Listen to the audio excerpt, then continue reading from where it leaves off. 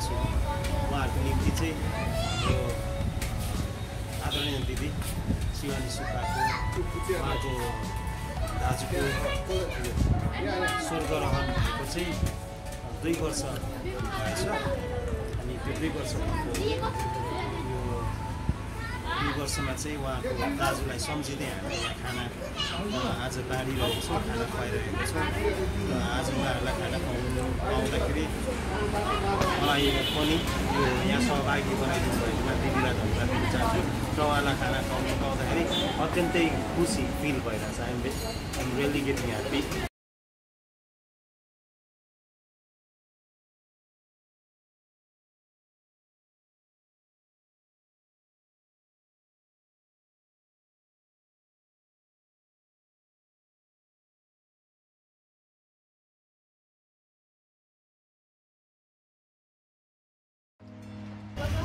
के हो तिम्रो नाम बाबु अर्पण अर्पण जिन्दगीका अनेक सपनाहरू थिए घरको एक्लो छोरो सबैका खुसी सबैका सपना अनि सबैका आशा नै उनी थिए विडम्बना भगवान पनि निर्दयी बनिदियो एउटी आमाको काख मात्र बिताइदिएनन् एउटा बुवाको छोरा मात्र खोसिदिएनन् 6 जना चेलीका एक्लो माइतीलाई खोस्यो निर्दयी भगवानले एउटी निर्दोष श्रीमती कलिला सन्तानहरूलाई रुवाएर भगवानले उनीहरूका खुसीलाई चुडाउनु उनीहरूमाथिको अन्याय थियो घोर अस्वीकार्य यथार्थ थियो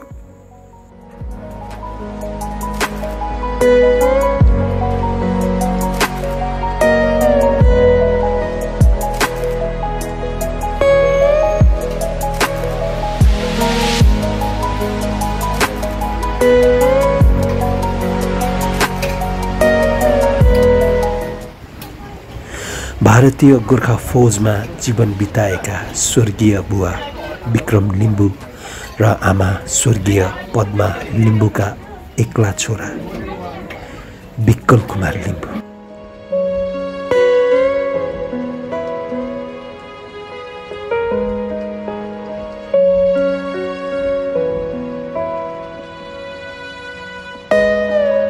हो विक्कल कुमार लिम्बू थिए उनी उनका 6 जना चेलीहरू जेठी श्रीमती कमला थापा माइली श्रीमती गोमा छेत्री साइली श्रीमती दुर्गा राई काइली श्रीमती अमिता थापा अन्तरी श्रीमती लक्ष्मी राई र कान्छी श्रीमती शिवानी सुब्बा सबैका बिहे भइसकेका थिए यी 6 विक्कलका अत्यन्तै प्रिय चेलीहरू थिइन् लाहोरे सन्तान सबै खुसी थिए त्यसमाथि विक्कल ब्रिटिस गोर्खा सैनिकमा भर्ती भएपछि खुसी बढेर गयो सपनाहरू झन् बढेर गए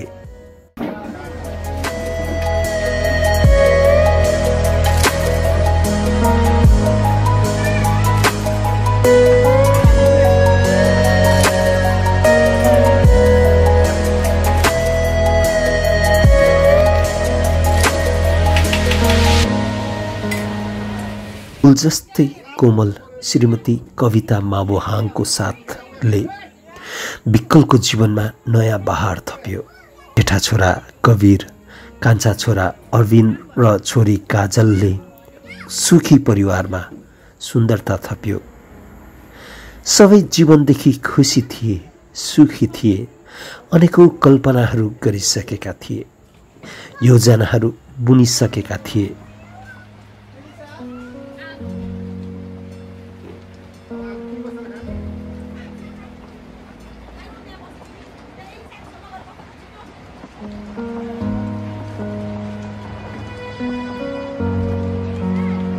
विडम्बना यो खुसीबाट सायद भगवान जले उनले सबैका खुसीलाई उनीहरूबाट छिने विक्कलको निधन भएको यो वर्ष 2 वर्ष पुगिसक्यो परन्तु परिवारका सदस्यहरू कसैले कसैले यो मान्नै सक्दैन कि संसारमा अहिले विकल छैन भनेर। कसैलाई लाग्दैन कि विकल यो संसारमा छैनन् भन्ने।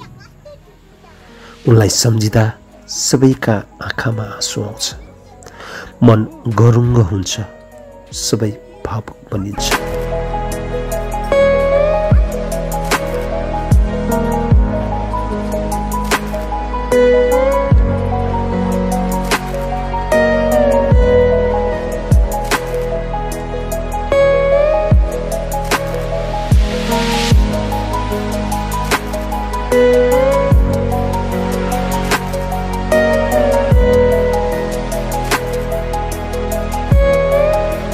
आजको भिडियो र तस्बिरहरू यिनै विकलको सम्झनामा उनकी कान्छी बहिनी श्रीमती शिवानी सुब्बाले धरान छाताचोकको पिपलबोटमा रहेको अपाङ्ग, अनाथ अनि असहाय बालबालिका, वयस्क अनि वृद्ध वृद्धालाई खाना खुवाएको तथा फलफुल वितरण गरेको हो।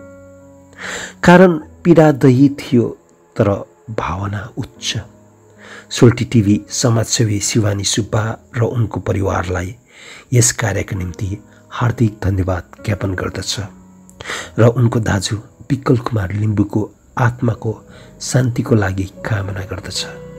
सबै परिवारमा हाम्रो सहानुभूति।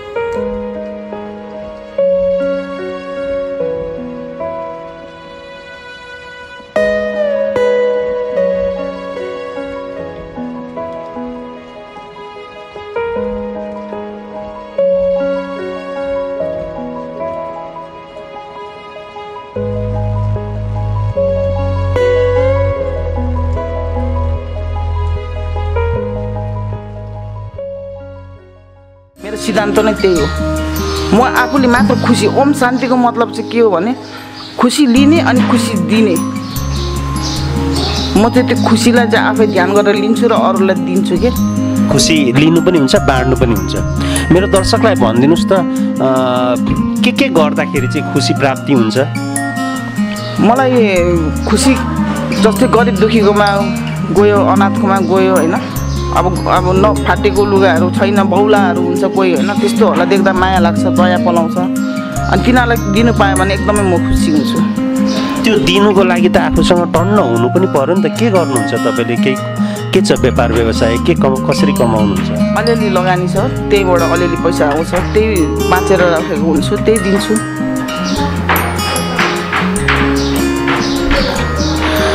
एकदम तपाईँको भावना त एकदम उच्च कदर गर्नुपर्ने खालको रहेछ। अहिलेसम्म कस्ता मान्छेलाई चाहिँ सहयोग गर्नुभएको छ?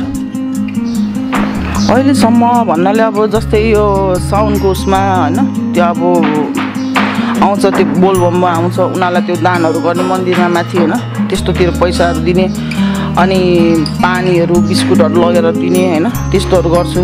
अनि कुनै पनि गाउँठाउँमा मरेकोलाई पानीहरू, कोकहरू होइन, बिस्कुटहरू मरौमा जाँदाखेरि गाडी लिएर यसो पैसाहरू यसो गरेर दिने।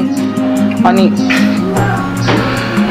अब जस्तै अब त्यही भनौँ न, अब यस्तो गरिब दुखीहरू अब जस्तै अनाथ आश्रमतिर गयो भने त्यहाँतिर अब दिए भने झन् अझै खुसी हुन्छ। जति पनि बाँचेको हुन्छ मैले राख्नु मन लाग्दैन, त्यहाँ त्यो मन्दिरमा गएर दान गर्ने, सेवा गर्ने, त्यो गरेपछि चाहिँ म एकदमै आनन्द लाग्छ कि मलाई। खुसी हुनुकै लागि मात्र हो कि अरू केही त्यसको उद्देश्य छ कि बा तपाईँ नाम कमाउने रहर हो कि बा? त्यो नाम कमाउनुको लागि होइन, मलाई आनन्दको लागि हो। मलाई त्यो गऱ्यो भने मलाई आनन्द, एकदम खुसी हुन्छ। र मेरो आमा बाउ माथि छ होइन, उनीहरूले हेरेर खुसी हुन्छ के। तपाईँको आमा बुवा चाहिँ बितिसक्नु भयो? हजुर, दाइ पनि बितिसक्नु भयो। त्यही भएर चाहिँ मलाई खुसी चाहिँ त्यहीँ लाग्छ। उहाँहरूको चिर शान्तिको लागि? हजुर, आत्मा चिर शान्तिको लागि यो अत्यन्तै यो चाहिँ पेराना दाई कुरा गर्नुभयो उहाँले। यो यसो गर्दाखेरि धेरै मानिसले चाहिँ फेरि चर्चा बटुल्नुको लागि गर्छ, कोही पत्र पत्रिका मिडियामा आउनुको लागि गर्छ, आफै छाप्छन्, आफै पत्रिकामा आउँछन्। तपाईँलाई त्यसो गर्न मन लाग्दैन? एकदमै मन लाग्दैन त्यस्तो, किनभने यो गोप्य हो है। यो गोप्य दान भनेको चाहिँ कस्तो भने नि, भगवान्ले अब त्यो देखाएर दे भन्दैन, त्यस्तो हो। अब भगवान्ले चाहिँ आइज माग भन्छ, तर धन्यवाद पनि दिनुपर्छ नि त। हो त्यो टाइपले चाहिँ मन चाहिँ गोप्यदान गर्छु, सबैलाई सेवा गर्ने, त्यो चाहिँ मेरो लागि एकदम मन खुसी हुन्छ कि।